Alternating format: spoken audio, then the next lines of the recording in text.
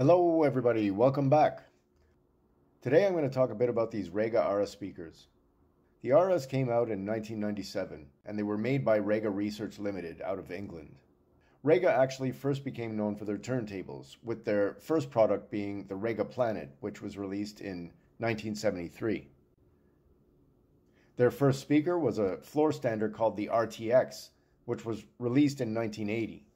Unfortunately, I don't have a photo for this one. I have no idea what it looks like, and I couldn't find any information about it online. Their next speaker model was the famous Rega R1, which was released in 1990.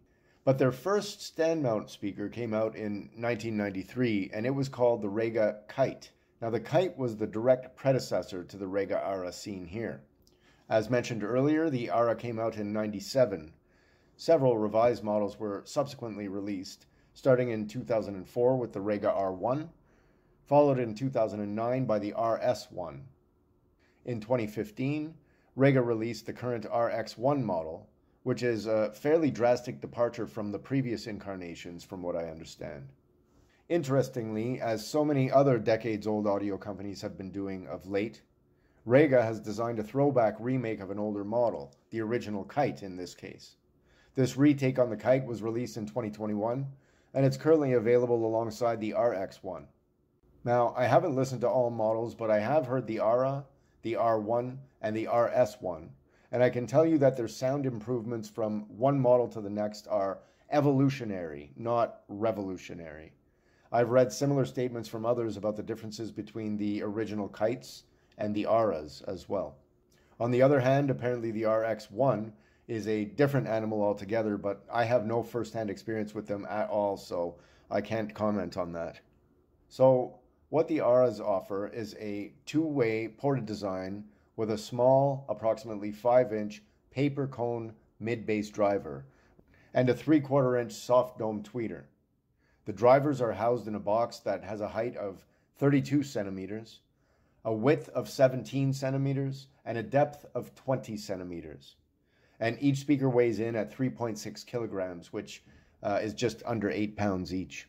The speaker boxes are not shielded, if that matters to anyone at all anymore. The rear of the speaker houses a pretty standard pair of binding posts and sports a 45mm or 1.75-inch port. Rega is proud of their driver and simple crossover and actively dissuades users from bi-wiring or bi-amping, calling it a pointless endeavor.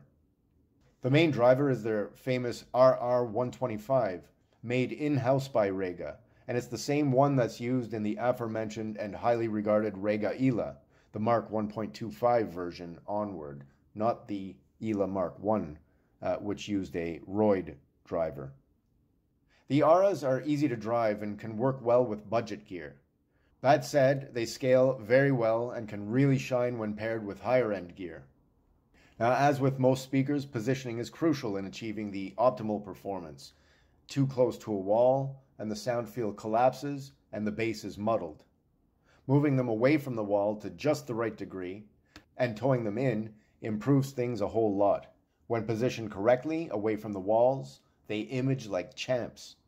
Now, when I first brought them home and placed them on their 20-inch stands, I initially didn't think much of them. I thought the Aras did not mate very well with my Sugden amplifier. I did some minor repositioning of the speakers, but never moved them out into the room quite enough.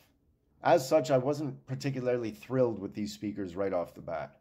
It wasn't until later when I realized their true potential after pulling them out from the walls to about 2.5 feet, measured from the wall to the front baffle, and with the speaker towed in to a degree. In the right spot, the Aras just came alive.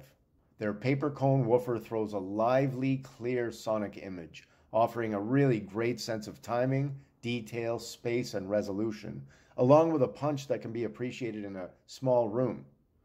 They can sound a little bit lean, particularly in a medium to larger room, but you can flesh that out with the right amplification.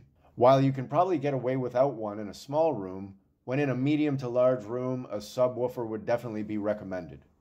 Now, the treble can seem a bit hot, but that lends itself to the overall liveliness of the speaker. It's not harsh or too in-your-face, though, like some of the competitions can be. Vocals come through in an especially clear way, different than, but akin to, the level of clarity one gets from the EPOS ES14, which I also own. It's leaner, of course, but with the same degree of focus and placement. When partnered with the right gear, these little speakers can really deliver. These speakers have bounce and boogie and can really get your toe tapping. No, they won't go very low in bass, but what is there is very accurate and punchy in a small room. Their mid-range is some of the better in the business as far as I'm concerned. They project a clearer presentation than my Rode Minstrels, which I also love, and they're on par with the amazing EPOS ES14, albeit at a much smaller scale. And although they don't go as low in bass as the excellent Roids, and certainly not the EPOS, they are equally involving, again, given the right circumstances.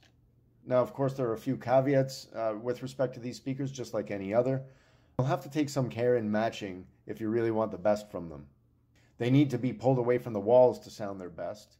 So if you need something that is to be close to a wall, these speakers are probably not the best choice for you. They do need a subwoofer for anything but the smallest room. And further, they're not designed to be played at extremely loud volumes, although they do play more than loudly enough for the average listener. The bottom line is this: the Rega Ara speakers are yet another example of great kit coming out of the UK. If you appreciate quality sound and a lively presentation, but have a relatively small space, these speakers might be the ones for you. The right amplifier and front end will reward you with invigoratingly lively, toe-tapping music. So that's all I've got for you on the Rega Ara speakers. As always, feel free to leave your comments below, and if you haven't already, please like and subscribe. Thanks very much for watching, everyone. Bye for now.